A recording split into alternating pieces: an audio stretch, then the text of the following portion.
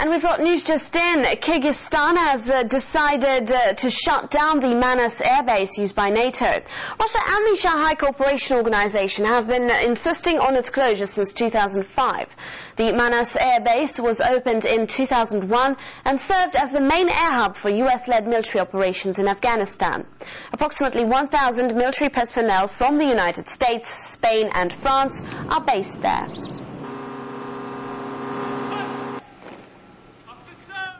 The fate of the American Manas airbase in Kyrgyzstan is hanging in the balance amid speculation that the Central Asian country may ask the military to leave right now. The Kyrgyz president is in Moscow for talks with the Russian counterpart, Dmitry Medvedev, and Manas could well be on the agenda. Well, the base currently provides backup support for NATO's troops in Afghanistan. Anne Smith reports. Relations between Russia and Kyrgyzstan are warm, but this little piece of America on the latter's territory will likely be the subject of debate between the two presidents when they meet. Manas Airport in Bishkek has been home to a 1,000-strong American airbase since 2001, when Kyrgyzstan joined the anti-terror coalition set up after 9/11. The troops are providing rear support for the NATO military contingent in Afghanistan. They are paying for their keep with a rent of $150 million a year to the Kyrgyz government.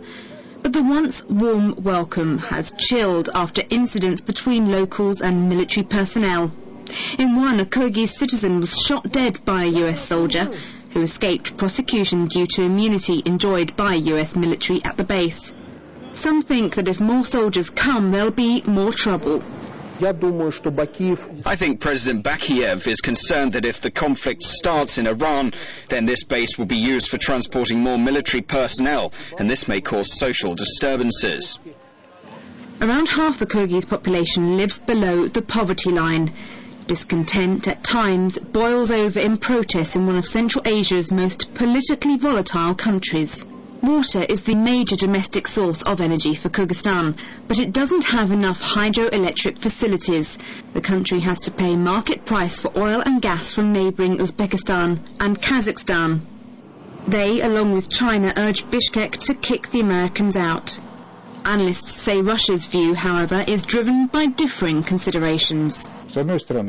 On the one hand, Russia is interested in continuing the operation in Afghanistan, which threatens security in the south. But on the other hand, the presence of the US in Central Asia irritates Moscow, which encourages its Central Asian colleagues to curb this presence. In 2006, Kyrgyzstan pretended to play hardball with its American guests, saying pay $50 million more rent or quit. The Americans did neither. If Americans lose the base in the Kyrgyz Republic, it will be a big blow for them. It is a key facility of rearguard support for US troops in Afghanistan.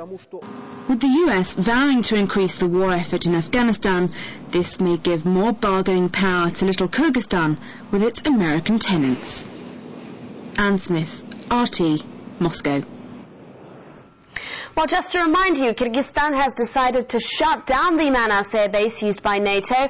Russia and the Shanghai Cooperation Organization have been insisting on its closure since 2005. The Manas airbase was opened in 2001 and served as the main air hub for US-led military operations in Afghanistan. Approximately 1,000 military personnel from the United States, Spain and France are based there. So you can squeeze more people in there. And for more on this, later in the program we'll be joined by a professor from the Institute of the World History, Arutun Ulunyan. Do stay with us for that.